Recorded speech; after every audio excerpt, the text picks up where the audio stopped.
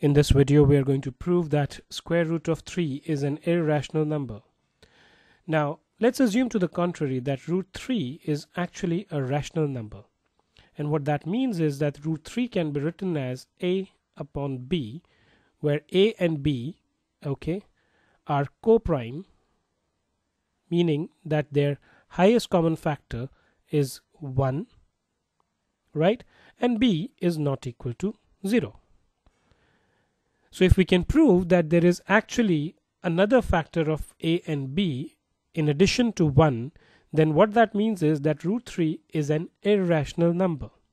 Why? Because if it was rational, the only highest common factor they would have had is 1. And to prove that, what we do is we square both the sides.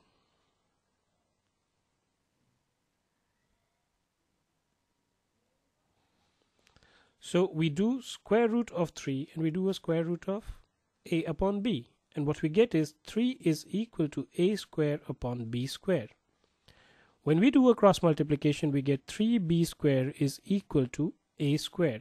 Or in other words, if I just look at this particular part, what it implies is that a square is actually divisible by 3. Right? Why? Because a square can be written as a multiple of 3 times some square of integers, right? 3 times b square, right? Now we saw the theorem that if there are any prime numbers, if a is a prime number and it is a dividing some other number, let's say x squared, then a also divides x. Here 3 actually divides a square, right? Which means that a is also divisible by 3.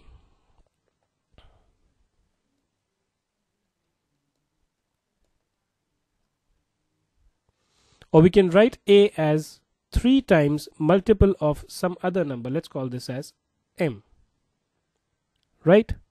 If I put the value of a is equal to 3m in this particular equation, what I get is that 3 times b square is equal to 3 times m square, or 9m square is equal to 3b square, or b square is simply equal to 3m square, right? In other words, b square is also divisible by 3 because it can be expressed as a multiple of 3 times some number. So we've proved that a is divisible by 3, b is divisible by 3, which means that they have the highest common factor of 3. Right? I mean, it's not only 1 which is there.